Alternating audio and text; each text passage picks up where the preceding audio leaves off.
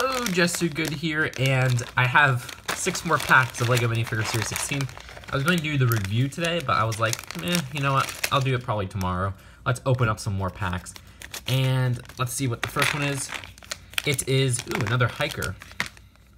So the deal with these was that I got a few random ones and ones that I wanted, and I'm pretty sure this was a random one. I did not plan on getting another hiker. It's kind of funny because the hiker was the last one I found, so it's funny that I got a random one of it, so now I have 2 hikers.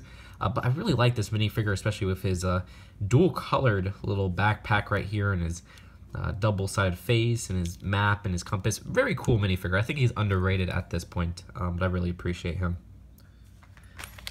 And these were just found at Toys R Us near me. And not really near me, it's like 30 minutes away. And next one is the Mariachi.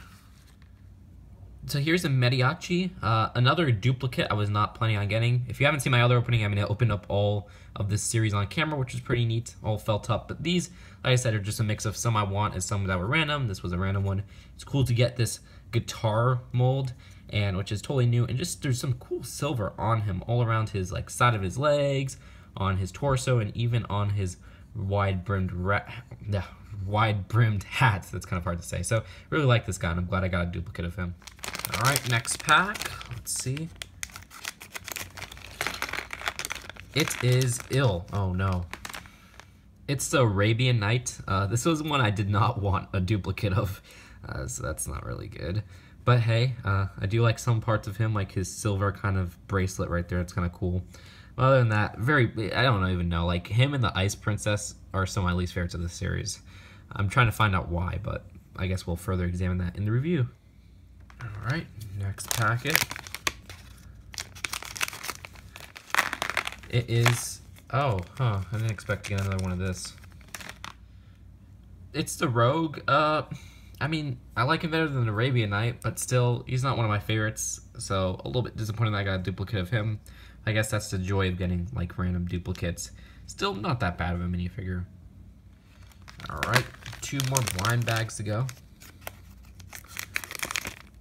And, yes, awesome. This is one I definitely deliberately felt for. It's another spy or agent.